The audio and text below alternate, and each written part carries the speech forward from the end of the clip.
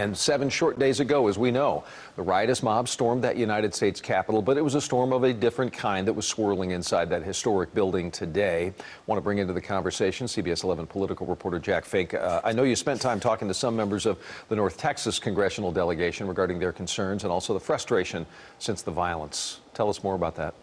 Well, Doug, members of the Texas congressional delegation voted down party lines. We spoke with several representatives before today's impeachment vote, and it's clear the memories of the violent attack on the Capitol last Wednesday are still fresh on their minds. So we broke off hand sanitizer stations. I have one. This is the one that I did. It's got this is the business end of it now because it's jagged. We're seeing protesters overcome the police. North Texas Representative Pat Fallon joined 3 congressional Republican Texas freshmen 1 week ago to help security hold the line as a mob tried to get into the House chamber. He told me before the hearing why he voted against impeachment. The mob committed the violence on Wednesday. I mean, I was literally on the front lines of it, and the president did not.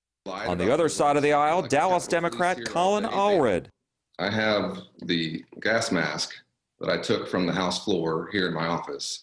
The gas mask that I put on because they had to deploy tear gas just a few feet away. Allred told me that as long as he's in Congress, he's going to keep that mask as a reminder.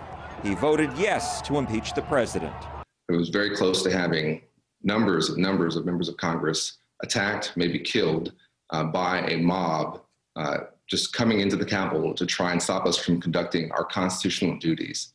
That was called for and directed by the President of the United States. There's no other way to say it. We're debating an impeachment that's been preceded by no inquiry, no meaningful debate, and no due process. Freshman Congresswoman Beth Van Dyne spoke against impeachment on the House floor. She told me she was barricaded in her office as the violence erupted. She characterizes Wednesday's impeachment hearing as political theater, and it's not why she went to D.C. We need to get together. We need to stop with the hateful rhetoric. We need to unify. And we need to do the work, while it's not sexy, the policy work that we are sent here to do. And while we continue to have these wasted discussion, 7 days we're going to have a new president.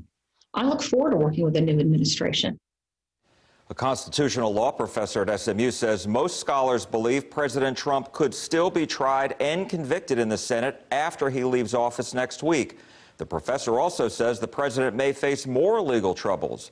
More on that at 6. Doug?